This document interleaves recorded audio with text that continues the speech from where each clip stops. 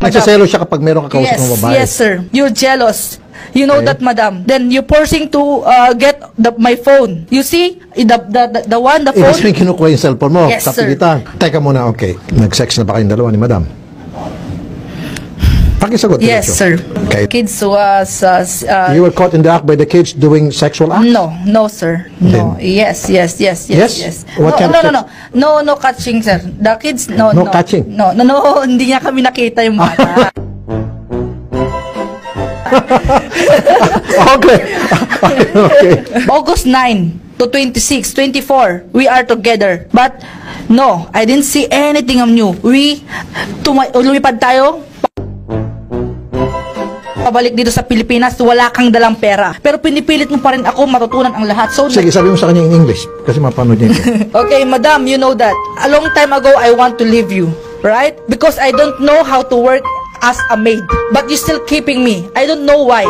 Okay, I'm trying my best to do the things that I didn't do. The ironing, the cooking of Arabic food, you teach me. Yes, I really appreciate what you're doing to me. Thank you so much. You're so kind, madam, but I don't know why you go here and telling all these things. Even though I accept. If only me, I will put in the shame, but no. All my relatives, all the worldwide, international, all the people, they judge me now.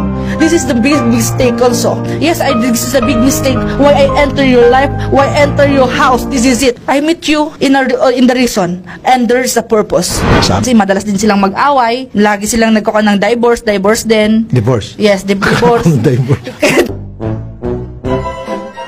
In NBI, you say also, sir, because I watched the live on you with Sir Idol Raffy. First, I'm the one to go to NBI, not NBI catch me to go there.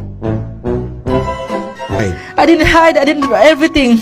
Just tell the truth to all the people that helping you. Now, this is my side. Say something to the viewers, sa mga kababayan natin, because the last time that she was here, so many netizens were bashing you.